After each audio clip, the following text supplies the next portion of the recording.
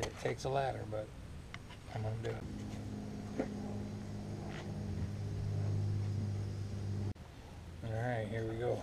Yuck.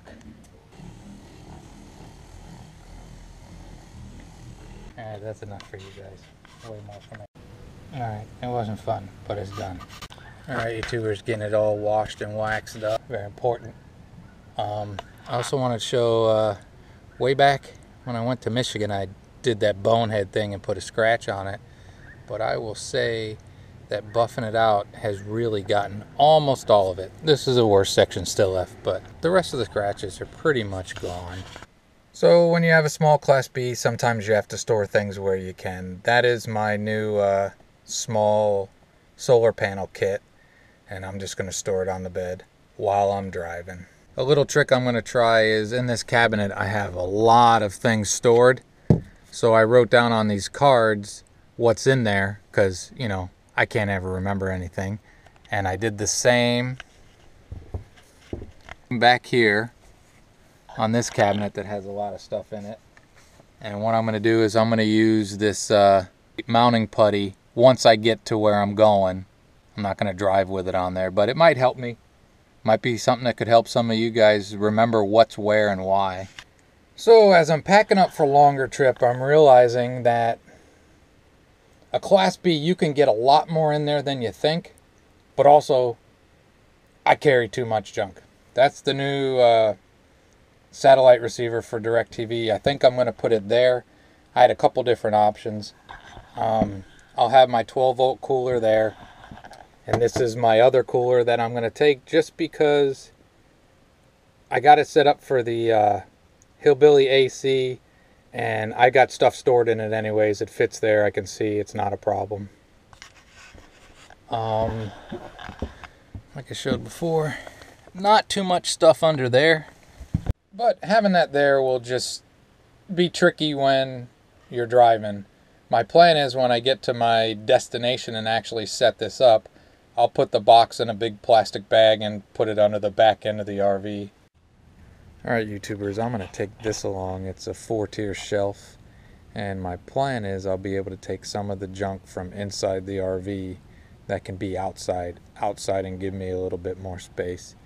It breaks down really easy and doesn't take a lot of space.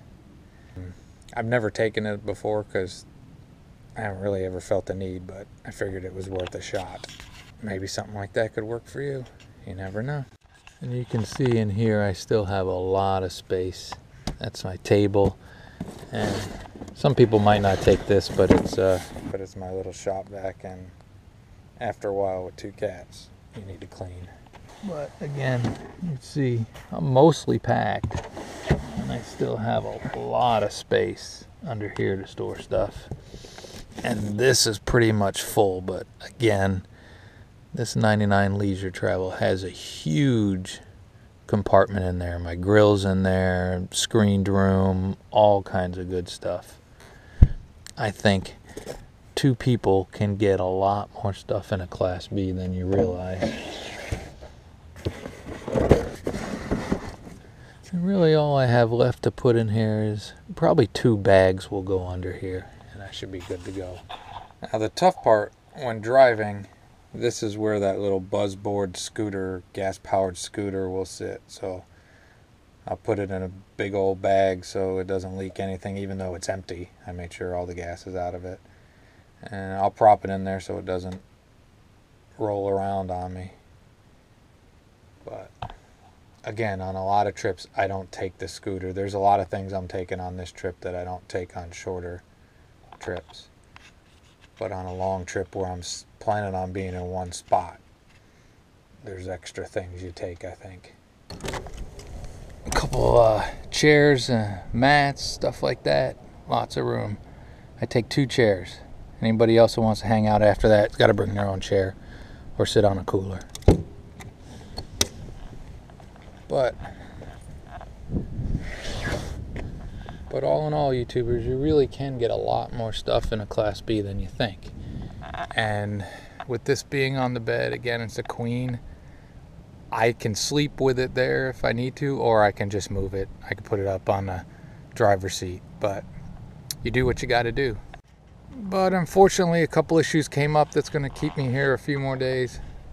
Not too many, but I just couldn't leave yet, so got some stuff to get done. But have a great and wonderful day.